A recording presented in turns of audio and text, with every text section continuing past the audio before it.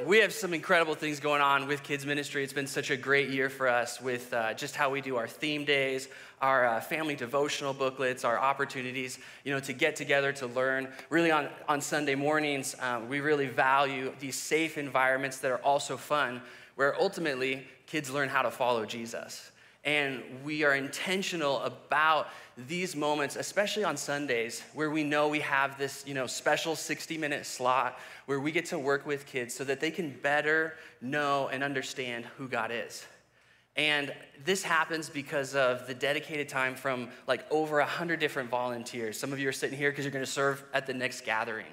And this is such an intentional moment. And I always like to throw this out there because, if God's been tugging on your heart about how to get involved, listen, I don't want to say we're the best area, but we are the most fun. And so come talk to me. I'll buy you coffee or lunch. I'd love to help you get connected. We have so many ways with kids that whether it's sitting in a small circle, whether it's helping with our safety elements or our check-in elements, there's so many moments along the path, even on just a Sunday morning or outside of a Sunday, that help these kids get to that place where they get to know God better. And really what we do in creating that space over there for the kids to know God better is so that ultimately you can sit in here and have an opportunity to know God better as well. And that's what we're going to be doing with this series, right? God being known, these attributes, these characteristics of God that are so important. And what I'm excited to talk about this morning is that this attribute we're going to be talking about, wisdom, is something that God is not just holding to himself, but wants to share with each of us. And so we're going to be answering 4 questions this morning. We're going to be looking at where the source of wisdom is, who is wisdom for, what is wisdom, and how do I gain wisdom? Let's pray, and we're going to jump in. God, I thank you so much for the opportunity this morning to dive into your word. God, that you did not just create and then step back and remove yourself from creation, but God, you have a desire to be a part of creation. And sometimes I don't think we truly and fully appreciate what that means. And so God, I pray that this morning that there would be a fresh revelation of who you are and what you want to do in our lives. Holy Spirit, be here. In your name, amen. Let's jump in. This morning, we are going to be landing in Proverbs 8. So if you have your Bibles with you or, you got that little digital device in your pocket, go ahead and open up. We're going to be sitting here and committing to Proverbs 8 this morning as we really unpack wisdom. Now, the reason for that is a little obvious. If you've read any of Proverbs, it's like wisdom literature. It's the book for it. But Solomon does something really unique, especially in this chapter. You see, in the first 9 chapters, as Solomon was writing, he was curating this for essentially the next generation. His hope was that younger Israelites would grab hold of wisdom. And so he was sharing that wisdom. If you know some of Solomon's story, he's like the wisest person ever because God gave him that gift. And so he is wanting to pass that along to the next generation. And so as he works through the chapters, we actually get to this point in chapter 7 and 8 that something unique takes place. He actually personifies certain attributes and characteristics. And in chapter 7, he personifies kind of sin as this female character who is this temptress and seductress who is trying to lure young Israelites, and he's trying to encourage them to stay away from that. But then as he goes into chapter 8, he personifies a figure of wisdom, and scholars will often reference to this as Lady Wisdom. And his hope here is to help the next generation better understand wisdom. And so what I want to do is I want to unpack this with a few different questions. And we're going to begin towards the end of chapter 8. And we're going to begin in verse 22 as we look at where is the source of wisdom. Verse 22 through 26 starts like this. It'll be up on the screen and we can follow along. It says, "The Lord created me as the first of his works before his acts of long ago." When it references me, it's that Lady Wisdom that's being talked about. "I was formed at the very beginning. I was formed before the world began. Before there were any oceans, I was born. There weren't any springs of water at that time. Before the mountains were settled in place, I was born. Before there were any hills, I was born. It happened before the Lord made the earth and its fields. It was before he made the dust of the world." Jump to verse 30. "I was the skilled worker at his side. I was filled with delight day after day. I was always happy to be with him." You see, there's this intriguing moment here where Solomon decides that as he's trying to convey the value of wisdom for the next generation, he wants to discuss where the source of wisdom is. And so what he does is he personifies wisdom and says that even before God began to create, he actually created wisdom. Now, I just want to pause here for a second. This does not mean that wisdom is this separate portion of God or another, creation. What Solomon is doing is he's trying to elaborate on this idea that wisdom is a part of God at creation. So that creation itself, all of mankind, was a part of wisdom. God used wisdom. This attribute was a part of it. And so Solomon's trying to convey this idea that God, knowing God intimately, is to also know wisdom. And so what he's doing here is he's building credibility. As he's talking about the source of wisdom, he's building credibility for his audience, because here's the thing, in the nature of all of us is this desire to not look outward towards the source for wisdom, but to oftentimes look inward. And so he's combating that with how he's building this structure towards the end of Proverbs 8. And you see, this is something that we often come into contact with ourselves today. It's been actually, throughout all time, where we don't fully or often always look to God as the source of wisdom. We end up looking inward. I was looking this week at Amazon, the top selling books, and number 3 on the genre is self-help. Now, before I jump into this, I am not against the betterment of oneself. In fact, I think God explicitly says, we need to seek out our physical health and our emotional health and our mental health and our spiritual health. These are all things that God is saying that this is how we live abundant lives. And yet there is a danger in this genre, because if you read certain parts of it, it will lead you to looking inward as the source for the answer rather than outward. And so you see language begin to develop of you need to find your own truth. You need to discover your own truth and live your own truth. And what it does is it points inward to being the answer rather than looking to the source. Have you ever swam in a pond? It's disgusting. When I was little, I didn't know any better. I was 10 or 11, and I was with my cousins at my grandparents' place, and it was a hot summer day, and we're we want to go swimming. Well, the closest thing to my grandparents' house is a pond. And so my grandparents, I don't know, they probably grew up swimming in ponds. They didn't think anything else of it. So they're yeah, go swimming. So me and my cousins, we jump into the pond, and it doesn't take long to realize that this isn't right. You get a little water in your mouth and that is not okay. Your feet kind of touch the algae at the bottom, and this is a very different kind of swimming experience. And it didn't take long, and we were getting out of the water, we were done. And all of a sudden we look on each other's bodies, and there are these little black slugs attached, right? Because leeches have attached. Oh, it's so gross. But here's the thing, a pond is stagnant, right? It is separated from a fresh source, and so it becomes a source of, it lacks proper, essentially for our illustration, wisdom, because it doesn't get that fresh source of clean water. And in our lives, when we do that, we become limited and shallow in our wisdom, and eventually it becomes toxic. Because we have to recognize that we need to be connected to the source. And so that's what Solomon's trying to convey. He's trying to build credibility for his audience and say, listen, you have to understand where the source of wisdom is, because otherwise you will look internally. And it will be shallow, it will be limited, and eventually it will become toxic. And so he is trying to get them to understand that. Now, here's the deal. For most of us in this room, we probably believe that in a God. And so when we talk about God being the source of all wisdom, it's not a huge revelation to you. And Solomon was looking to convey the same idea as he's building credibility, because his audience, for the most part, is also seeing, God, the God of all creation, the source, of all wisdom. And so what he begins to work towards is our second question, this idea of who is wisdom for? Because what Solomon begins to unpack is this idea is that the source of all wisdom is not keeping wisdom as some proprietary, thing to himself, but rather his desire is to share that wisdom.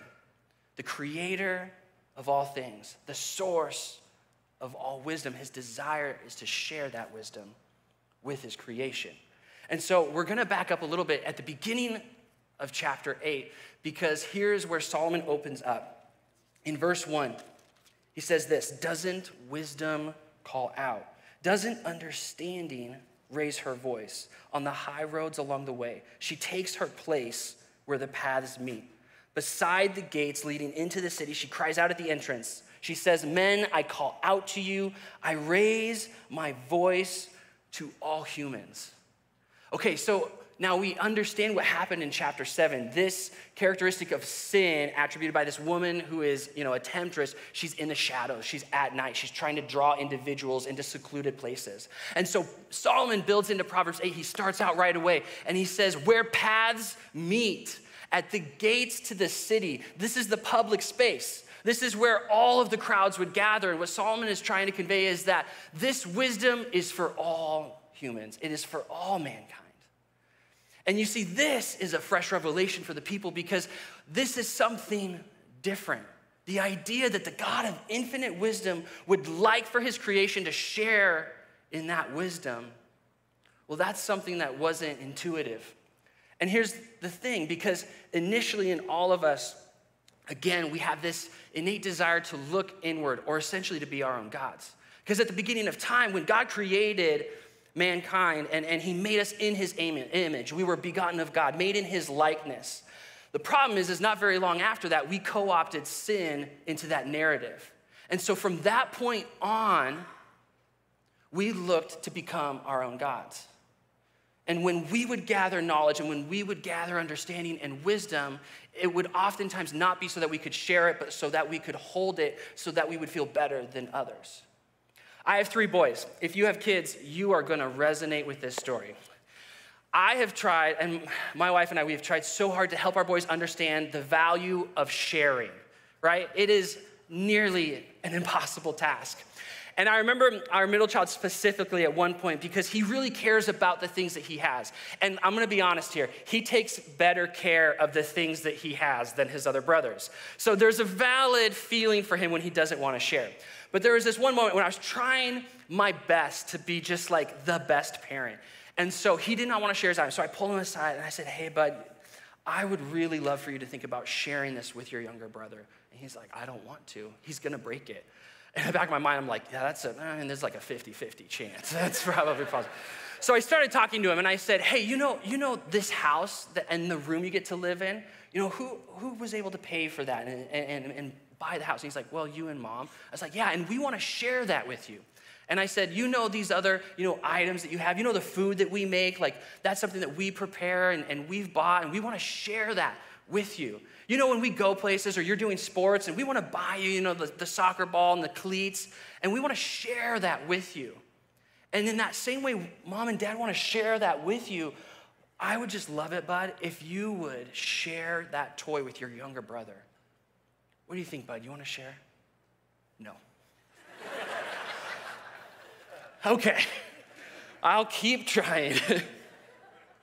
And you see that thing that begins at birth, that sin that is innate within all of us, continues on. And in human history, throughout that narrative, the desire to keep things for ourselves has continued. And in fact, we see it with ancient philosophers, especially the Greek philosophers would say that wisdom was only for the elite, the royal, and the highly educated. It is for the limited few. It is not for the common man. In fact, it separates the common man from these individuals, that wisdom is held there. And we see this dangerously take place, especially in the first century, as the church is beginning to happen. We see Gnosticism come to arise in the early church. And so Paul and Peter specifically address it in their letters, because what Gnosticism is these individuals who thought they were better than others, that they had special insight and discernment, that they had special knowledge and understanding. And so what they had gained, they were a little bit above others. And so Paul and Peter specifically had to write against this and say, this is not how God intended us to operate. This is not how God intended his creation to live. The love and the grace is for all. God's wisdom is for all. And so they had to stomp that out. But here's the thing, it continues forward throughout history into each of our lives. And so what happens is that Solomon's words thousands of years ago are still applicable today, because as we worship the God, the source of wisdom, and his desire to share that wisdom with his creation, we have to grab hold of this idea that wisdom is not only being shared with us, but that encouragement to continue to share it with others. And so Solomon really hones in here at the beginning of Proverbs, just saying that the God of infinite wisdom is inviting you to share in that wisdom. And so he works through that process. And how incredible it is to actually reflect on the idea that the God of all creation has a desire to share that wisdom with you. But what is wisdom? What is wisdom? When I was growing up, I often thought whoever won the argument was just like the wisest person. That's it, right? And yet, as we unpack and see truly what wisdom is, it's much, obviously, bigger than that. In fact, if I were to poll even just the people in this room and ask you what wisdom is, there's a good chance we'd come up with like 10 or 20 different clarifying terms. And what's funny is that Solomon does a similar thing actually here in Proverbs 8 and actually throughout Proverbs as he's dissecting wisdom and really encouraging the next generation to grab hold of it. He uses a ton of different language. He uses words like knowledge and understanding and discernment and discipline and learning and guidance and prudence, and it goes on because Solomon's hope is that the greater amount of words he could use to clarify wisdom, hopefully his audience could kind of grab hold of it. And so what I found as I was kind of like studying for this message and looking at wisdom and reading from different commentators and scholars, there's two that really kind of rise above the rest. And what's interesting about these two is that you'll see them built upon throughout the Proverbs, and also even in your translation. I'm using the NIRV this morning, but you may have the NASB or the ESV. There's different translations. Sometimes even the words that I'm going to clarify in a second get translated slightly differently in your language because the root word in the Hebrew really can be expounded upon in different ways. And so I want to kind of dissect this with you guys. We're going to be looking at knowledge and understanding. And so Solomon writes here in verse 5 and then 8 through 12. I want to read this and look for knowledge and understanding. You who are childish, get some good sense. You who are foolish, gain understanding. I love the practicality of that. Verse 8, all the words of my mouth are honest. None of them is twisted or sinful. To those who have understanding, all my words are right. To those who have knowledge, they are true. Choose my teaching instead of silver. Choose knowledge rather than fine gold. Wisdom is worth more than rubies. Nothing you want can compare with her. I, wisdom, live together with understanding. I have knowledge and good sense. So you see two of these rising up, and you'll see them throughout the Proverbs, knowledge and understanding. And why I want to dissect these is because of the value it has. So we're going to begin with knowledge. So in the Hebrew, it's translated da'ath, and you'll see up there that it's a noun, to know or be aware.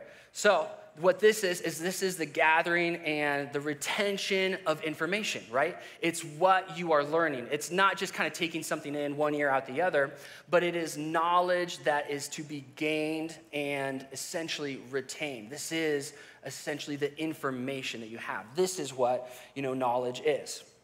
And then understanding in the Hebrew is bin. And so this is a verb. You can kind of already see how this plays out. Discernment, insight, perceive with senses, skillful, act in wisdom.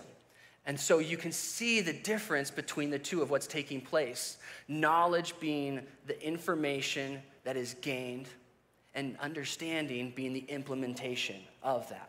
And so as we see these two at work, there's actually so much value as we unpack. And I wanted to do this too, because in the Hebrew word for bin, it's mentioned over 33 times in Proverbs as the root word and then expounded upon. And in verse 5, which I already read, I wanted to read the literal translation. It looks like this. O naive ones, understand prudence, and O fools, understand wisdom. You see, there's this level of action here that Solomon is really encouraging the next generation to see. Because oftentimes what happens is we can get stuck in one or the other. We have that natural tendency. And so Solomon is addressing this with his crowd. And he's saying it's not just knowledge that is wisdom. And it's not just understanding or the action that is wisdom. But rather it's both in tandem that work together. We have to further our knowledge and further our understanding. When those two are partnered, then we truly are living in wisdom. And yet the problem and the difficulty, I know at least that I face in my life, is I often have a tendency to lean towards one or the other, and I think that I'm living in wisdom. A couple years ago, we were able to buy a house up in Hayden, and we were so pumped about it. Buying your first house is like Just the coolest experience. And so as we were moving in, we realized that the original people who had built the house like 22 years ago loved trees. And so in the backyard, there's 10 trees that have great shade in the afternoon. But the prior owners from when we purchased it hadn't really kept up on the maintenance. And so these trees are like 15 to 30 feet tall, and it seems like they're also like 30 feet wide. And so there was some work that had to be done. And so I was talking to my dad about it, and I was saying, yeah, I've really got to, trim these trees up. I'm not sure what to do. I was like, I'm not just gonna take an axe. And he's like, oh, I've got an item for you. And so he sends me this link, and as soon as I saw it, I knew I had to have it, right? I mean, right?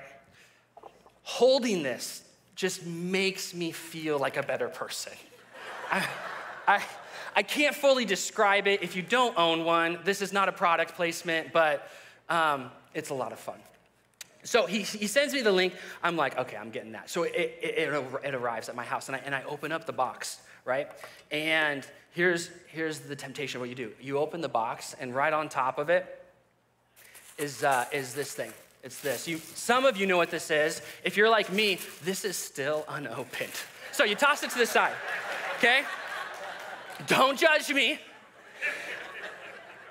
And sometimes we have a tendency, we pull it out. We pull out, what it is we have, and we are so excited. We're so excited to get this thing to use. We pull it out, we hook it up, and we just start swinging it around because, listen, I don't need to know anything else other than this is awesome. And we're gonna go to town. But the problem is that if you just start using it without having any understanding of how it works, what's gonna happen? Well, you're gonna be a hazard, essentially. You're gonna be a danger probably to yourself and oftentimes maybe to the people around you. And how often in our faith, in our Christian walk, have we jumped in and we heard things like when Jesus said in Matthew, go into all the world, making disciples of all nations, baptize in the name of the Father, Son, Holy Spirit. And some of us just heard go and we're like, okay, that's it. We didn't hear anything else. And we have such a passion and desire to have grace and love for those around us. We've gone into the world, but we found ourselves in some really difficult circumstances. We found ourselves dealing with maybe loss and grief, and we don't know how to handle it. We don't know the words to share. We want to love them, and we just don't know how to really jump into that. Or we find ourselves in these difficult conversations that are surrounding maybe current political things and the stuff that's going on in the world. And we have this desire for love and grace, and yet we don't know how to frame our beliefs because we don't know anything. We've just jumped in and we want to use it. And there's a problem there because when we just jump in and we seek this desire for understanding without knowledge, we are not living in wisdom. But here's the other problem. So you already know which one I kind of am. You open the box and some people, my wife's more like this, she'll get, this is the best part. This is the best part of all of it. And she'll open it up and she'll read through it. And all of a sudden you realize that when you open the box, there wasn't even a chain on the chainsaw, and it's what idiot would just grab it and try to start using it? You realize that there's another tool to tighten the chain. Oh, how dangerous. What kind of idiot would just go use it without tightening the chain? It needs oil. It has to be set up properly because if you don't properly know how to use it, you're gonna hurt somebody. But the thing is that some of us, we have a desire to just live here. And in our lives, we've focused so much on the knowledge that we've never stepped out of it. And we've gone to church every week. We're so faithful. I know that we are part of church. We join a life group. We join a Bible study. We open up our Bible every morning. I have some devotionals that I love. I open them up. I feel so good about myself. And all of a sudden, I'm memorizing scripture, and I start working through, love your neighbors, yourself. That's so good. In fact, I start learning all of the scripture about loving my neighbors. But when I walk out my front door, I don't know my neighbors that actually live around me. Couldn't tell you a single name. And how often in my life have I found myself in that situation where I've sought out knowledge and I think I'm living in wisdom. And yet what the Holy Spirit says is, how are you living this out? It's not wisdom.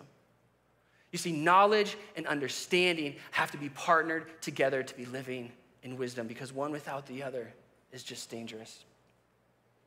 And it's not of value. And Solomon is trying to convince his listeners and say that you have to have knowledge and wisdom. together.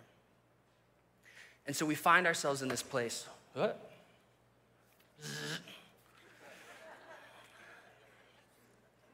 We find ourselves hopefully in this place where we can see in the Proverbs, we see that the God, the creator of all things, he has a desire as the source of wisdom to share that wisdom with his creation. And then we get to this point where we have a better knowledge and understanding of what wisdom is. Okay, I see what that is. In fact, hopefully I can see maybe where I'm lacking in that. And so what Solomon does is he leads us to the point of saying, okay, how do I gain wisdom? How do I gain wisdom? And I love in Proverbs 8, verse 17, Solomon says this. With me are riches and honor. Hold on. 17, not 18. Hey, at least I was still reading the Bible. I love those who love me. Those who look for me find me. Those who look for me find me. Look for me there is translated in the Hebrew as shakar. And what it means is to look early or diligently for. To look early or diligently for. I remember when I was in high school, my senior year, I decided to just kind of join everything I could. Honor Club and Knowledge Bowl and ASB and International Club. And I just wanted to kind of be a part of everything. And so because of the things I was joining, I ended up having to get up earlier. And I was getting up at 5:30, 6 a.m. And this is the first point in my life, and I remember this so vividly. I'd go out my door in the morning, and there was a little lamp on, and there's my mom sitting on the couch with her Bible open. And that is a memory burned into my brain. And as I was reading this Hebrew, this idea of to look early for, I thought about my mom. That before anyone else had been waking up, she would seek this out early, seek diligently for. Here's the thing about knowing God. His goal isn't to keep things a secret from us. His goal is to present them so that we can seek after them diligently. And with wisdom, there's so many other things in Scripture worth looking at. A fear of the Lord is the beginning of all wisdom. A proper respect for the Lord is the beginning of all wisdom. James, if any of you lacks wisdom, pray for it. Ask God for it. He gives generously. And so what Solomon is saying is as you seek after this diligently, it's going to take work. I love how Dietrich Bonhoeffer kind of says this. He says, salvation is free, but discipleship will cost you your life. You have to work for it. And even when the answers are there, it makes it so challenging. But are we willing to put in the effort and work towards that?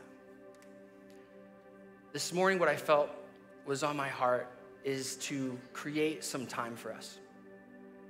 And before we close, what I'm gonna do is I've put some topics up on the screen. There's gonna be 14 of them. And what I'd love for you to do is take a look at those and prayerfully consider if any of those are things that you might be dealing with. And I've attached some scripture to it. And so you can open your Bible app on your phone and take a look at these. Because here's the thing, we have to commit time to gain knowledge. We have to commit time, set it aside to look at scripture and say, okay, what is this wisdom that I'm pulling from God's word for my life? And then what we're gonna do is Kyle's gonna come out and he's gonna just lead us in his song. And what I wanna encourage you to do for the next 3 minutes is as you're reading maybe one of these verses, and maybe it's knowledge that you need to be gained, but maybe for you, maybe it's this idea of understanding. Maybe it's this challenge of maybe you don't know the people that live right next door to you. Maybe understanding for you is as simple as just greeting and being a kind individual. For some of you, it's gonna be at your workplace. Maybe there's somebody that's going through a difficult time. They shared something personal with you, and you're like, oh, I'm really sorry to hear about that. What would it look like for you to follow up with that individual and say, hey, how is this thing going? You had mentioned this. Are you doing okay? Something I do with my Google Calendar is I will put in my Google Calendar to remember to pray for people. Because there's so many things going on in life. There's so many different sports games and activities, and our kids are going all over the place. I put it in my Google Calendar to remember to contact someone to pray about them, pray for them. And wherever you're at, what I want to encourage you to do with these last few minutes is prayerfully consider and seek God. God, where is it in my life? Holy Spirit, where are you guiding me to interact with others? Is it encouragement? Is it to love? Is it kindness? Do I need to be a source of joy? And after we sit with these for a few minutes, I'm just going to come back up and close in prayer.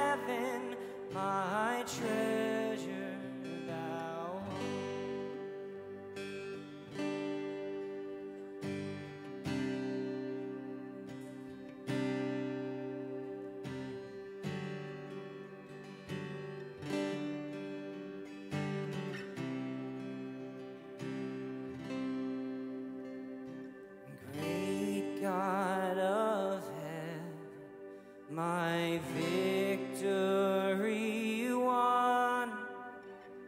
May I reach heaven's joys, bright heaven's sun.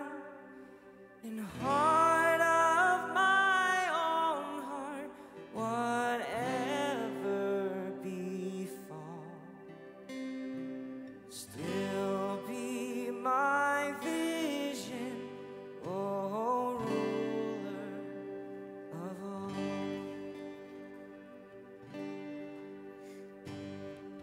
You know, in moments like this, when we set aside time to really prayerfully consider what God has for us, and we ask the Holy Spirit, you know, what is it? He is diligent in reminding us of what he's called us to do. It's often in moments like this when maybe a name is placed on your heart. And maybe it's a name you've been praying for, but the Holy Spirit's saying, nah, now it's time to talk to him. Maybe, honestly, it's one of these scriptures. For me, it was one of these scriptures up here that I felt like this last week that I need to commit to memory. I need to memorize that. That is applicable for my life. Because here's the thing, information isn't life change until it's implemented. And the Holy Spirit wants to be with you as you walk this out. Let's pray. God, you are so great. And God, you are so patient with us. As we continue to navigate this life, and I feel like so often I bounce back and forth between knowledge and understanding. God, I pray that you would help us be people that operate in both, that we would truly reflect your wisdom, God. Again, that we would be your hand extended in love with truth and grace to this community, to the people we're around, to the families we are with, the workplaces we are in. God, you have called us to be an example. And God, I pray that this attribute of wisdom that you have, that is extended to us, that we would grab hold of and live out. And I pray all this in Jesus' name. Amen.